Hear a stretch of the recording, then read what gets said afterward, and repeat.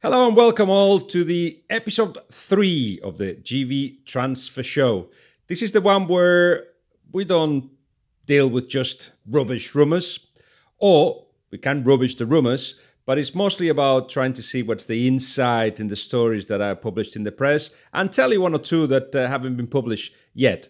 We've got with us, of course, Arya Yuyutsu, who's going to moderate this, and also with us in this episode, Julien Laurens, who, if you say that he's just the Parisian correspondent, you just do him a disfavor because he's actually much more than that. The man on the pulse throughout Europe. So, hello guys, I'll leave it to you, Arya. Thank you so much. Yes, this is GB Transfer Show episode 3 in association with Football Index, of course. It's nice to have Julien with us today, especially because I feel a strong French connection. I'm here in Pondicherry, which is a little French town in the south of India. But let's start off with Emery's comments, former PSG manager right now at Arsenal. We spoke about this in the previous episode, about how he sort of admitted publicly that they can only make loan signings, that they can't really buy anyone in January. What's with Emery? I thought he looked a bit upset and a bit angry in his press conference when he admitted that the only thing he could do right now was having loan players. He couldn't sign anyone permanently.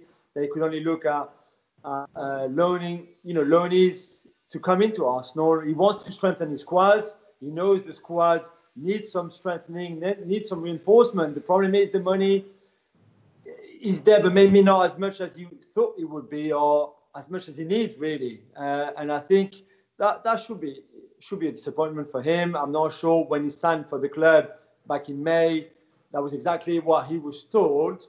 But this is the situation anyway, so he has to deal with it and try to do as best as he can with the people behind him, like Sven Mislintat, trying to identify players that could come for a loan until the end of the season, for example, at Arsenal. Let me add to that the fact that Arsenal spent a lot of money in the summer, spent a lot of money in the previous transfer window in the winter transfer market with Aubameyang, and spent a lot of money on 3 players, especially in terms of wages: Aubameyang, Ozil, and Mkhitaryan.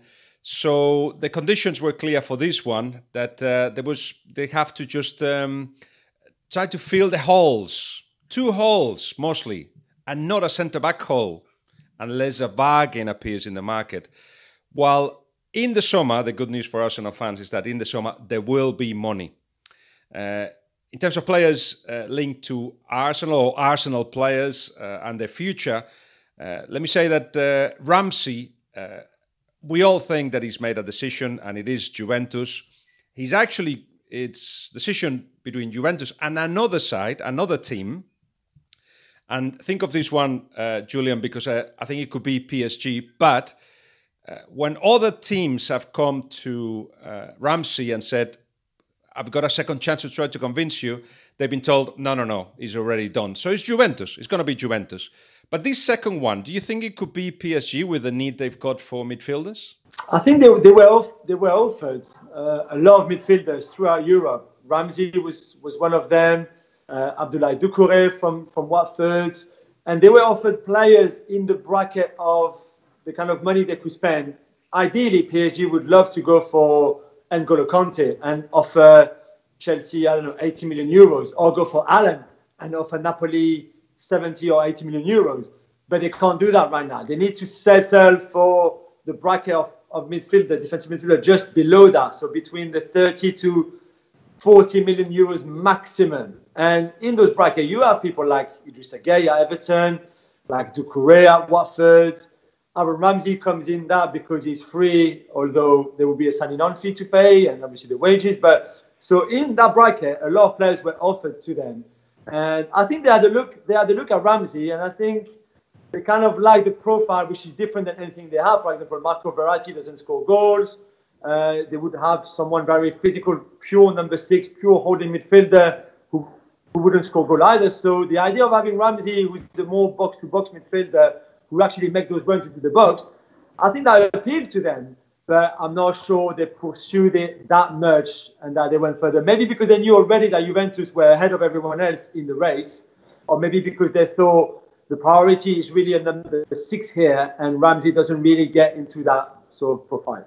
First one on that is Frenkie de Jong. Is he headed to PSG? Is he going to be the next midfielder for them? He's 21 years old, playing for Ajax and highly talented, highly rated. Barcelona were also in for him. Julien, what's the latest on that? PSG are still quite confident, and that's why they're briefing that Frenkie de Jong will be a PSG player next season. They've Antero Enrique, the PSG sporting director, travelled to Amsterdam last month twice, almost back-to-back, to see Mark Overmars, who is the Ajax sporting director and in charge of transfer there. He also had a sit-down with the agent of Frenkie de Jong, I think with the father of Frenkie de Jong as well, who's very important in how Frenkie de Jong deals with his career. And he looked, at that time at least, that PSG were really ahead of everyone else in the race to sign Frenkie de Jong.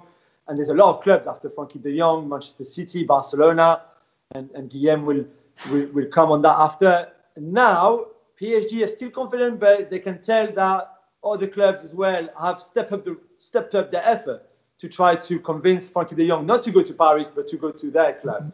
And I think there's a big battle ahead for PSG in between now and the summer to try to stay ahead of everyone else, to sign Frenkie de Jong. Obviously, he can give them a verbal agreement right now, but verbal agreement can change very quickly in football. We know that.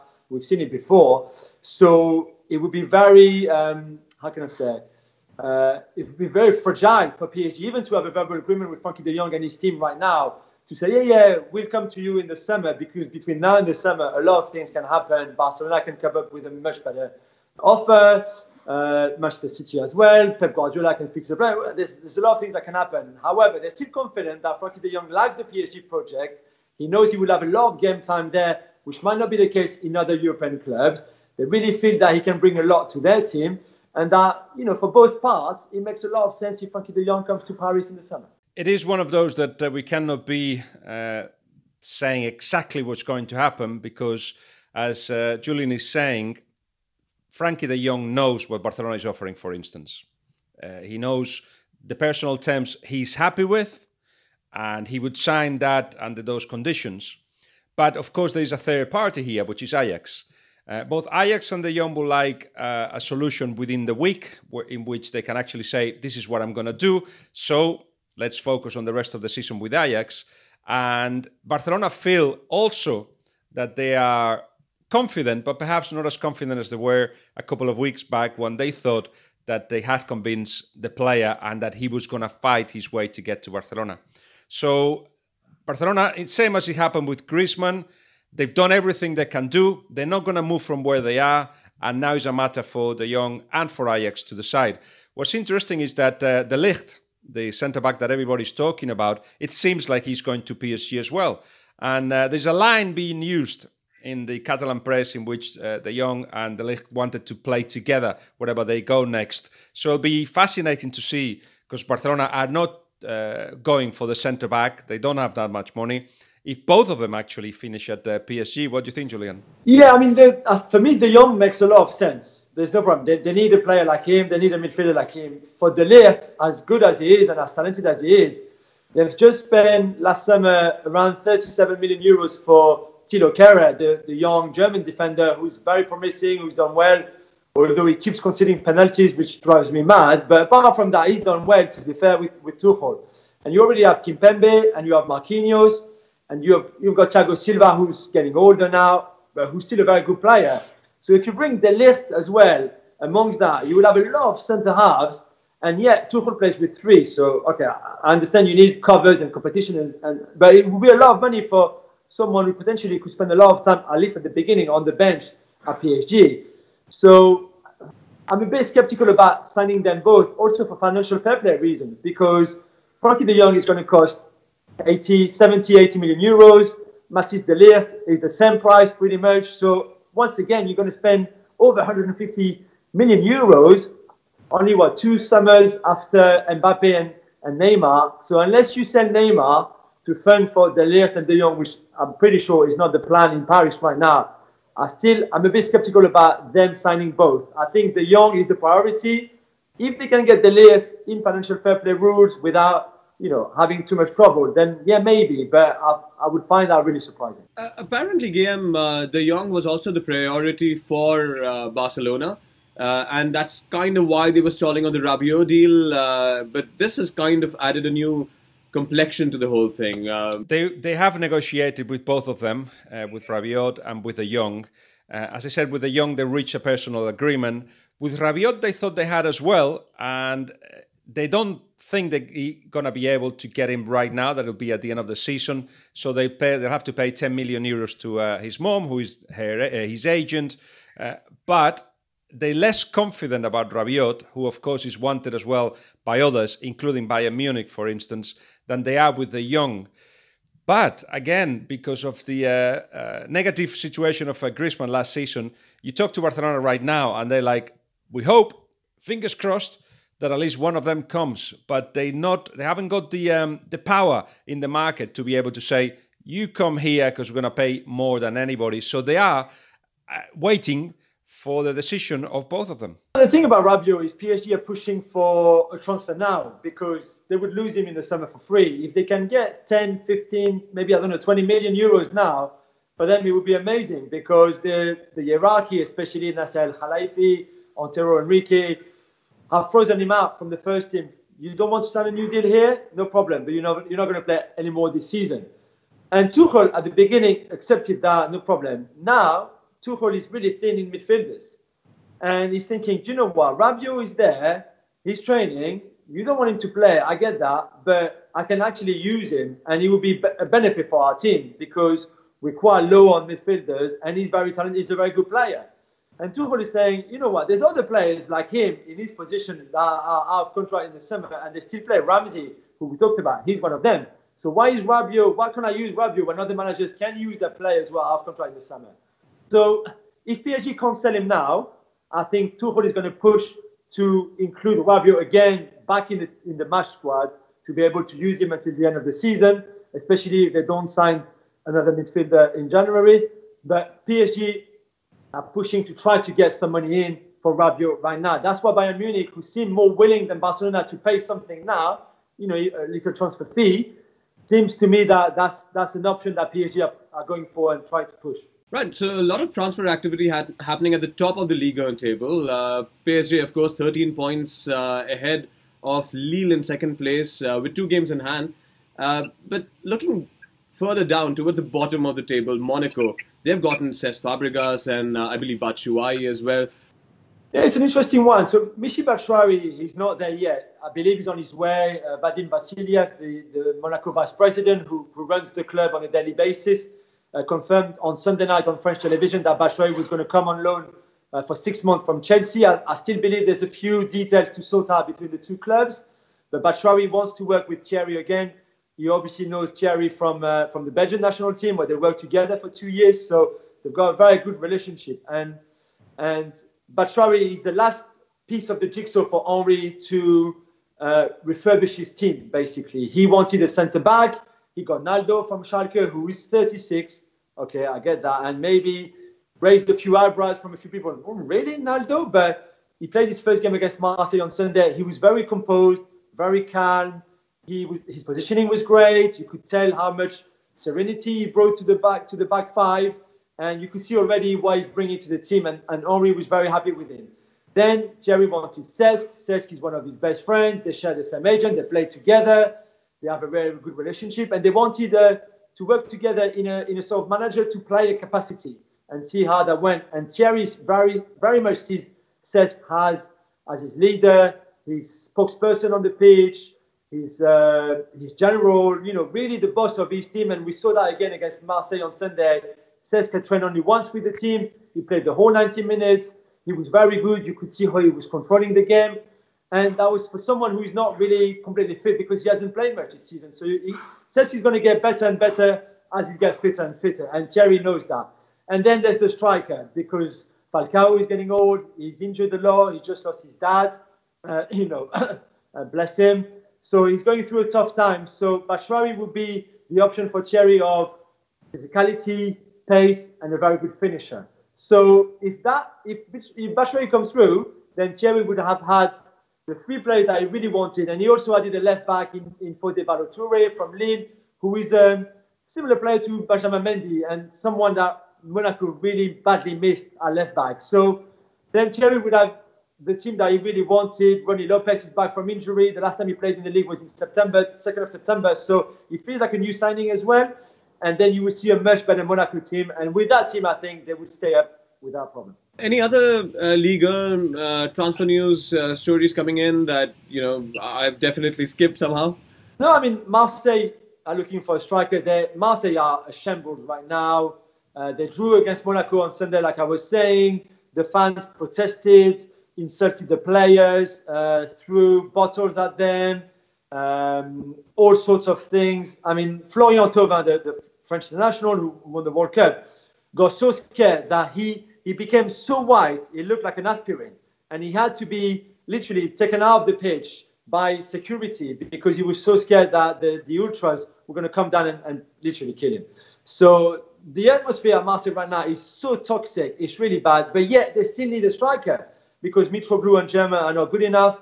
And they're still hoping that Mario Balotelli somehow could be convinced to go to Marseille. I mean, I say Balotelli, it's more Mino Raiola that has to be convinced to let Balotelli go to Marseille. Marseille believe they can somehow work out a transfer structure where they can get him and pay his wages. He's on around 4.5 million euros a year, which is a lot of money. But Marseille believe they can put that together to try to sign him. Would Balotelli want to go to Marseille? That's another question. Would Mino Raiola want Balotelli to go to Marseille? Again, that's another question. But Marseille seems quite confident that they can still get this one over the line between the end of the month. Well, let's go on to topic number 3. That is Jose Mourinho's return. Manchester United have had 6 games on the trot, 6 wins on the trot since Mourinho's gone and Solskjaer's come in. They just won against Spurs right now over the weekend. Does anyone want Mourinho now, given the toxic nature that he had? He had hopes of going to PSG. What's with that? Jose Mourinho will be wanted until the end of his career. There is no doubt that there's always a place for him. I'm looking into this into a lot of detail. I'm talking to sports psychologists, to players that played under him, players that played against him, managers that have developed with him, because it seems to me like he's in a little bit of a crossroad, a little bit stuck. Is he going back home to learn some more of his mistakes, or does he think that everybody else is at fault? Anyway, let's see what comes out of all those conversations I'm having. But of course, the one that has been rumored to be wanting him is Real Madrid. I just don't see it. I don't see it. I know that he's got admirers at Real Madrid. I know that Real Madrid are going through a transition. But the kind of transition that he will want to lead is one that will require the kind of money that Real Madrid don't have anymore. I think it's the threat of Mourinho, which Real Madrid want to use inside the camp, so everybody works very hard, and then he ends up not coming, than a real factor. But I heard a rumor for a long time. The close links between certain agents and clubs is something that worries many. But one of those links for a while has been PSG and Jorge Mendes. And about 4 or 5 years ago, I heard that there is a path for Jose Mourinho, which this is before he went to Manchester United, that he was going to go from Chelsea to Manchester United, then to a very big European club, that will be PSG. Then perhaps Inter, Real Madrid, we'll see. But that PSG was in the equation. I don't know, Julian, if you see that happening at some point and if it makes sense.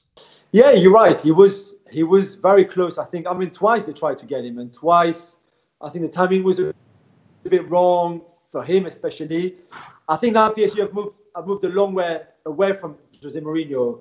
I think the style of football wouldn't go with what the Qatari and the Emir of Qatar, who's funding the club, would want the team to play like. That's why he went for Tuchel, because Tuchel has a much more expensive, high press, high energy style of football than Jose Mourinho, for example.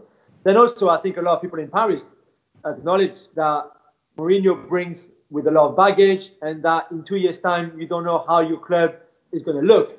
It could look very toxic. It could bring success to you, and he's still a very successful manager, and he's still a very good manager.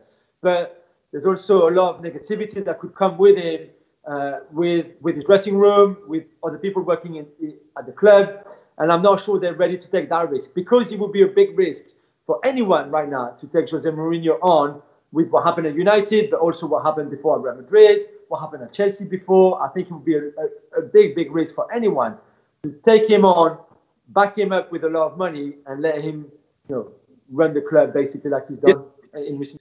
The problem is when a big decision has to be made, like for instance, Ed Woodward had a big decision when he decided to go for Jose Mourinho. He contacted two young, very good coaches, managers, decided to go for the experience for Jose Mourinho, even though two of the biggest directors, one of them chairman even, of two of the biggest clubs in Europe, told Ed Woodward, don't go that way. But even so, it gets to a point where it's like, yeah, but it has to be him, because Jose Mourinho knows how to make, through the media, one of those situations that is Jose Mourinho or chaos. So Ed Woodward went for Jose Mourinho. But we'll see. Real Madrid have got this little dream. I don't know if it will happen, but let's put it out there, of convincing Allegri to come to Real Madrid. So then the second part of that is Zidane going to Juventus. It's just a talk. There hasn't been conversations yet on that, but I thought I'll just put it out there just in case. Okay, so let's move on to topic number 4 there quickly. Then Llorente to Athletic Bilbao. Llorente, well, the bit that probably has just fallen out of place here is Harry Kane's injury. And Harry Kane's out. Son's going to be in the Asia Cup. Is Llorente even available right now? No, he's not available, but quite clearly Athletic Bilbao wanted him, and he thought, yeah, why not? What's interesting here, he won't go now because he's needed at the Spurs, but what's interesting is that he devised the fans of Athletic Bilbao. He left almost as a villain, and going back meant that a lot of people don't want to see him again wearing the Athletic Bilbao shirt. He's an Athletic Bilbao fan. He will love to go back. It's not going to be now. Let's move on to the topic number 5. That's Real Madrid. You have a lot of youngsters going into Real Madrid. You have Brahim Diaz, who a lot of people have been asking about on Ask Guillem, of course. And there's Christophe Piatek. Tell me if I'm pronouncing his name wrong. What's this change in policy? Are they now going for youngsters rather than the big star Galacticos? Piatek has to do with the fact that, of course, he's doing so well in Italy with Genoa, but actually it looks like Milan are favourites in a 90% to get him. He feels that a jump to Real Madrid is far too high right now, and staying in Serie A with a club like Milan, this is if Higuain leaves eventually, it would be a better decision for him. But in terms of Brahim, what you've got is a player that was offered by Real Madrid double the wages that Manchester City were offering him. So he's earning 3 million euros net. This was one of the reasons why he's gone to Real Madrid. Secondly, because he's Real Madrid. Thirdly, because he's a Real Madrid in disarray. So it is a time to make an impact, of course. And just generally the fact that Manchester City have known for a while that he was leaving, and they couldn't convince him. So they haven't done much of an effort. They offered the possibility of sending him on loan to get more minutes. He said no. So now for him is trying to impress at Real Madrid. But something that's very interesting in terms of contracts, because you cannot get a professional contract in England until you are 17, I understand. And the longest you can do it is for 3 years. That leaves clubs like Manchester City, who put so much effort into making Brahim what he is, or partly what he is, or improve him, or make him a professional. The players can get at 18, 19 and say, we're not signing another contract, and then leave for free. So that's something for FIFA, UEFA to sort out and to allow either longer contracts or some other ways for actually the clubs that have put so much effort into these guys to get some kind of benefit out of it. Well, actually, they got 25 million euros from Real Madrid, so it's not too bad. But you know what I'm trying to say. If you want to develop at a club, it'd be better if those contracts can be a little bit more flexible. I remember when City managed to sign him from Malaga. At the time, he was the wonder kid in Spanish football. He was really young. It was the time where from Spain or from France, from Portugal, all those youngsters were going very, very young to abroad, which is a big risk. It's always a big risk because you never know how that's going to turn out. You know, from someone like Brahim Diaz not speaking English to come to Manchester from Malaga, and I'm not just talking about the weather. It's a hell of a change. But yeah, he seems to have adapted so well. He's obviously a very talented kid. He plays in the in the youth league. He played with City in the youth cup. I mean, they won so many things at the youth level. But yeah, you always felt, okay, maybe give him a chance now, making him play a bit more with the first team. And I wonder if, like Jadon Sancho, Brahim at some point thought, you know what, Phil Foden is clearly the one who will have his chance for this club. And that's fair enough.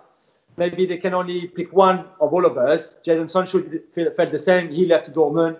And Brahim Diaz probably felt the same and went to Real Madrid. I think there's always a market for those players. And I think when City signed him for Malaga, they knew that even if it didn't work out for him at City, they would be able to sell him like they did for still a lot of money. When you look at Dominic Solanke, who left Liverpool for £90 million to go to Bournemouth, you're thinking, and they got him for almost nothing in Liverpool at the time, and he hardly played for them. You're thinking, yeah, there's a market for all those young players, wherever they come from, if they're a bit talented. And Brahim is very talented. So maybe all in all, everyone is happy. Real Madrid are happy, Brahim is happy, and City are happy with the money that they got for him. Guillem, I also wanted to ask you a little about Casilla, who's Kiko Casilla, of course, the goalkeeper, who's moved to Leeds. Leeds top of the table in the Championship. Casilla going there, that's quite a move, isn't it?